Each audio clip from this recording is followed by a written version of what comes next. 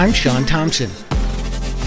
I'm the nation's leading expert on mortgages featuring renovation finance.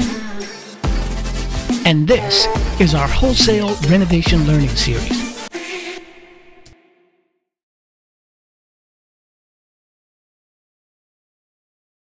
Just a couple of notes before we begin. If you have questions on what you hear in any of this recording, my contact info is listed below, along with any of the reference links that you hear in this recording. If you're not already an approved partner with us and you want to become one, feel free to reach out to me directly with the same contact information. If you are already an approved partner with us and you have questions that are not answered in any of this recording, please feel free to contact your account executive. They'll certainly be able to help. Now let's get you making some money with renovation loans. Here is Sean Thompson to take you through the great info he has for you today. Thank you, Victoria. Thank you. Well, good to be with all of you once again.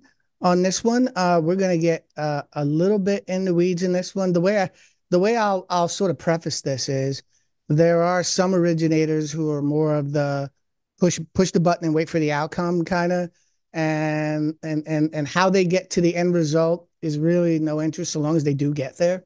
Then there are others of you out there who kind of like to see what's under the hood, or what it's like before you turn the engine on. I'm like throwing like a bunch of analogies at you at the same time, but what I want you to take away from today's session is no matter which one of those types of originators you are, this system is designed to help you safely navigate you and your borrower through renovation financing here with us at Cardinal Financial Wholesale with little or no additional reno-related effort from you, right? So I'll continue to reiterate that today, but we're going to get a look under the hood, talk a little bit about our process as we get through this, and kind of how it works.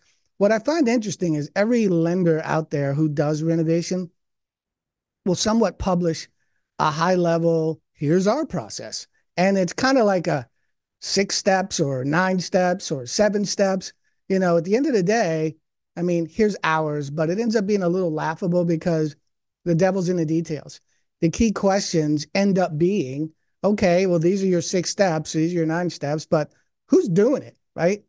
Who's doing those steps, and who's responsible for those jobs to be done? Because we all know it's a 20,000-foot view. So today I'm going to give you some insight as to how our sausage is made, and I keep toggling between the steps. We got 9 steps if you go to ours, right? So I'm going to talk to you about some of the key players involved.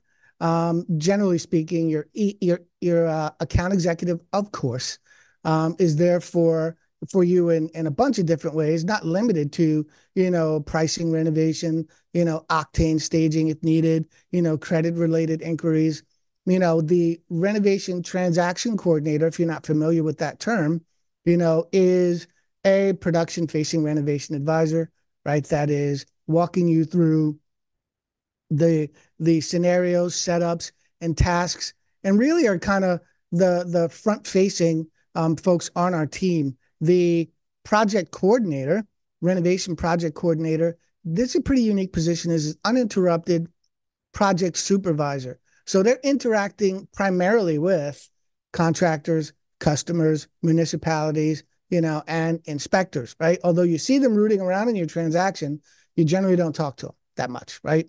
So I'm going to try and be chronological or stay chronological, meaning walk you through start to finish, in the order of an actual loan, starting with the pre-flight or the scenarios. You may not have your deal completely teed up yet, and you want to understand what you can and can't do, right?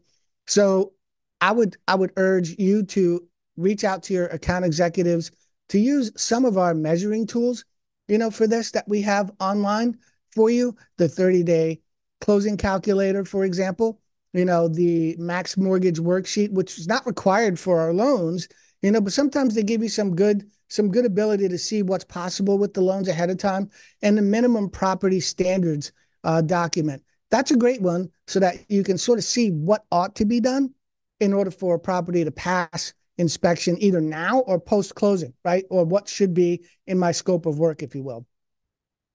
I'm also going to introduce to you guys the renovation scenario desk, right? Which means you can reach out directly to the renovation team along with your AE, all right, and one easy, simple, request form to find out what can and can't be done and ask us direct, detailed questions around the renovation or construction portion of the loan.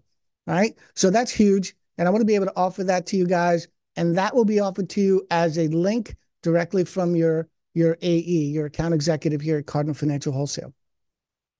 When we get to onboarding, any additional standard info, you only really need the renovation amount apart from any additional standard info, right? Meaning your credit stuff is your credit stuff. You do that on your non-rental loans. But when it comes to renovation loans, we're not asking you to do much, if at any at all, but certainly let us know what your intended renovation amount is going to be. That's pretty much it, right? So I'm going to show you kind of what happens behind the scenes. A couple of key renovation pages in Octane you should know about. For the input, the property turn screen, the construction screen, and the terms. I don't have examples, but I'll make sure I include them, on this particular presentation when we do send it out. And the notes section. The notes section become really important. I'm going to tell you why in just a minute. So the first time you get introduced to the transaction coordinator in your files that you give to us, you're gonna have an LO consultation, right? So the LO consultation, that's what we cover. It's a really important step. We cover sort of what are you guys doing renovation? What are you aiming for? Your closing dates, things like that. What are the program guidelines? And we just kind of do a quick check to make sure you're still within them, right? What's the current property status? Is utilities on or off, or has this house been vacant for a very long time? Is there contractor info? There's not. Remember, 30% of our deals come in the door where the customer hasn't chosen a contractor yet. And any third-party needs, if applicable, meaning, do you have a HUD consultant already? And if you don't have a HUD consultant, do you need us to help you find one or refer one? And that kicks off the next piece here is our project coordinator workflow. All right. So from there, the project coordinator, remember I told you, these are sort of, when I say uninterrupted, what I'm really referring to is that there's no other people that contractor and customer work with all the way until the project is completed. All right. So they review the scope of work, meaning the contractor bid, creating clarity around that. I'm going to show you a little bit more information on that in just a minute. We're setting the projected project-related boundaries. Yeah, I can talk today. Project-related boundaries, meaning what are you trying to do in the scope of work? Is it possible? Oh, this is what you're doing. Then you want to make sure that this and this and this happens. Those kind of conversations, right? We're ordering the cost analysis reports, which are needed on conventional renovation loans over $35,000 in repairs. Unlike the 203K, where it's a HUD consultant, that dynamic is happening with the transaction coordinator and the LO consultation. The cost analysis on conventional loans, the ordering of that report, should you need one, happens at the renovation project coordinator position. And then sort of explaining and facilitating validation, right? And I'm going to show you in the next slide, that is in fact a separate sort of workflow, if you will, than the process of the scope of work. They often get conflated, right? The scope of work and the validation. Here's what I mean. The scope of work workflow may look and feel kind of like this.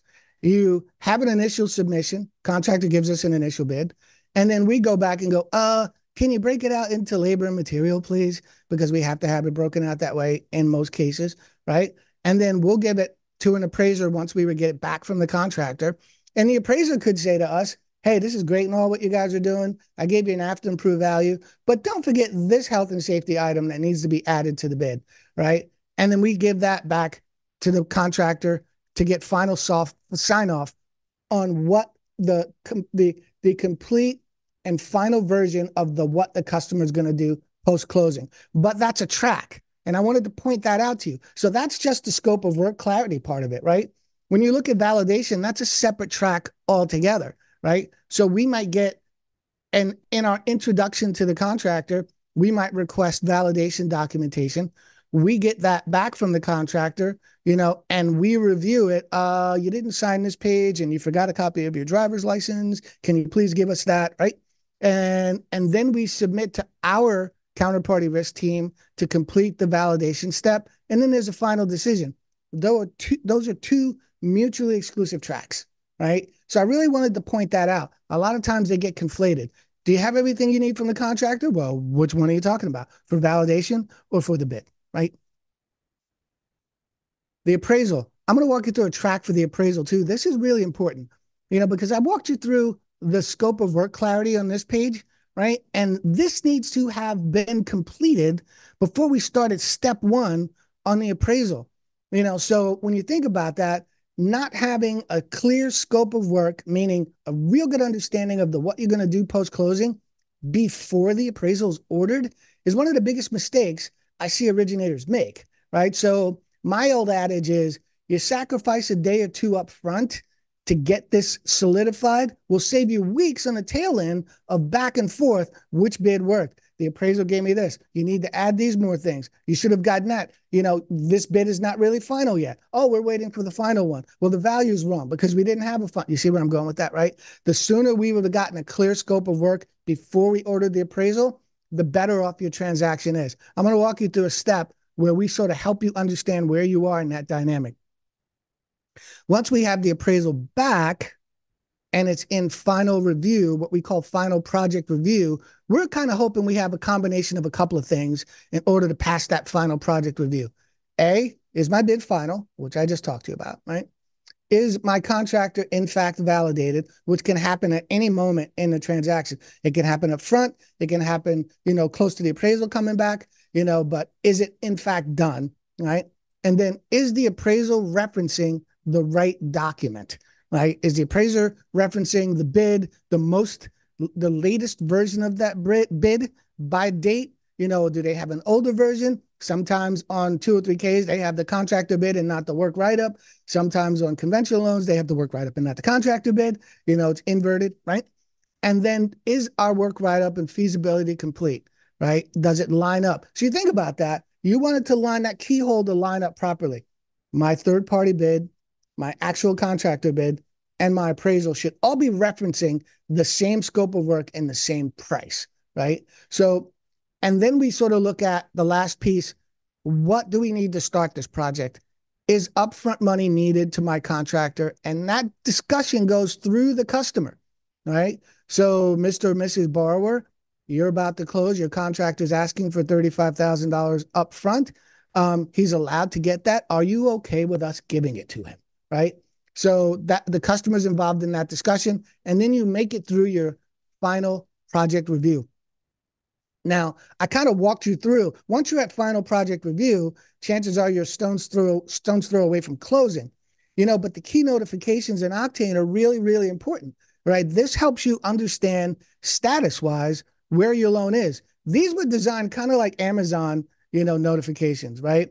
So when you look at them, it's kind of a recap of what's been done so that you always know what the status of your loan is relative to the renovation portion of it, right? We initial reviews done, consultations are done, validation is done. Now, remember, validation can be done at any point in here. The bids we got, we didn't look at them yet, or we didn't approve them yet, but we got them. We want to let you know we got them, right? And then we'll send you out when they're actually looked at and secured.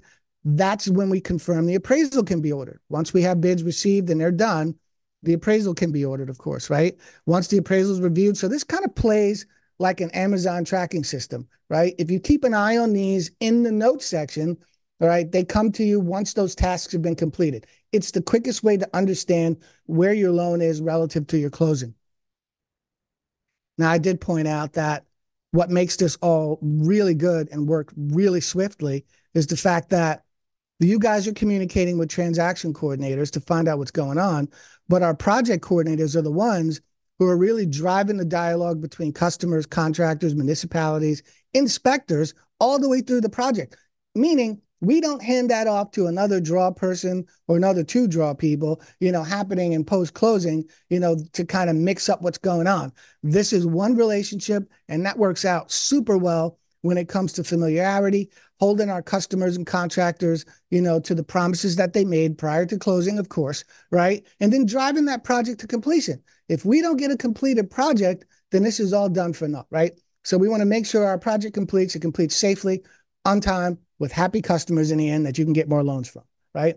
So listen, as I round it off, here's my thoughts on this, and I really want you guys to take the swing, with the way that this works. You don't really need to understand all what's under the hood here. I'm showing it to you so you get a feel for how easy this works and what you can look out for to keep the loan moving on your end. But if you're that light switch loan officer, you just found out how this works, right? Why this is made so easy for you. We don't require max mortgage worksheets. We don't require crazy forms that you need to learn how to use in order to fill out. We don't require that, you keep an eye on where you are in Octane all the time. Remember, all you need to do is give us the amount that your customer projects they're going to spend in renovation in the beginning, and all this magic happens downstream. So take the swing, trust the support we built for you, lean into the notifications.